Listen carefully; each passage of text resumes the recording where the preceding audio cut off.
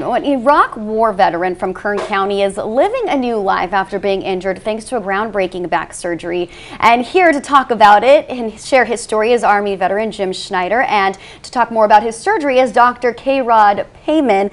Thank you guys so much. Thanks for having us. I want to thank you, Jim, for your service. Just to start off, because I know a lot of people out there, we want to thank you. Well, thank you. Well, so I want to get to your story. So you are an Army veteran. Right.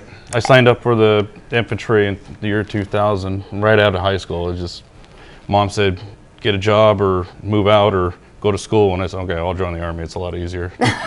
So you went to Iraq for your first tour, right? Right. I signed up in 2000, and then we, right after 9/11, went in for the main push in Iraq. So from what I understand, you hurt your back? On my second tour overseas, I did. March 2005, or 2006 rather, I ran over an IED with my Humvee, lifted the front end of it up, slammed it back to the earth, and then after that it's just a blur. Oh my gosh, you're lucky to be alive. Yeah, well, I mean. Right? Well, I mean, the Humvee really, it was a little bomb. So. But still, you act like it was nothing, but no, you're lucky to be alive. I've seen bigger and I've seen worse. Yeah. So after that, what happened? You dealt with a lot of back pain, right? I mean, in the infantry, you carry a lot of weight anyhow.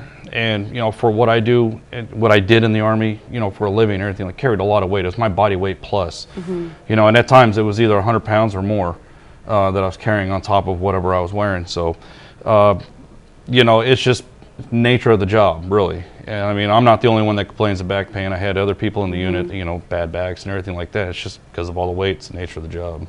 Well, so then you went and saw Dr. Payman because there were some things with the VA. They wouldn't approve some medical procedures, right? Well, it was just the VA pain management. Pain management, forcing pills down my throat. And I tried everything else that the VA offered me, physical therapy, and other things too. I can't remember it all right now off the top of my head. It was just so much.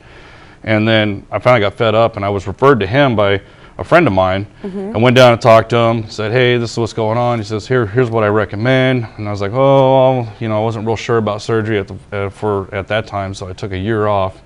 And then I came back and talked to him. I'm tired of it. Let's get it done. So, Dr. Payman, so you saw Jim, and what did you do? What exactly happened? You know, Jim's story is very classic. There's 3 million cases of back pain yearly, and it's a very common problem, second only to the common cold.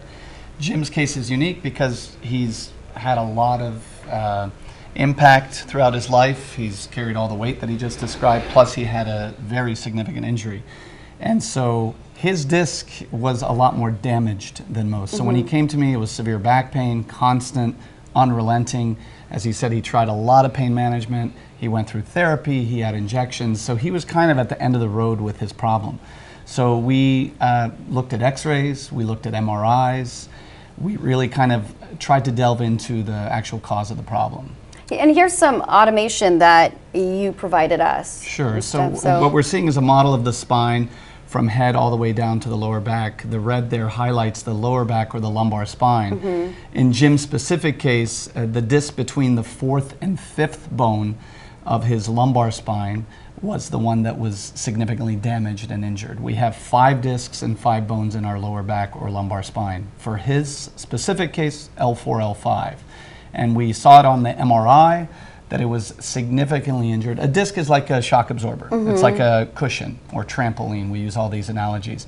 And when that shock absorber is not tall, it loses its cushion, it loses its jelly-filled donut capability. It doesn't allow us to absorb the shock of our day-to-day activities, and that's why he had this constant daily pain.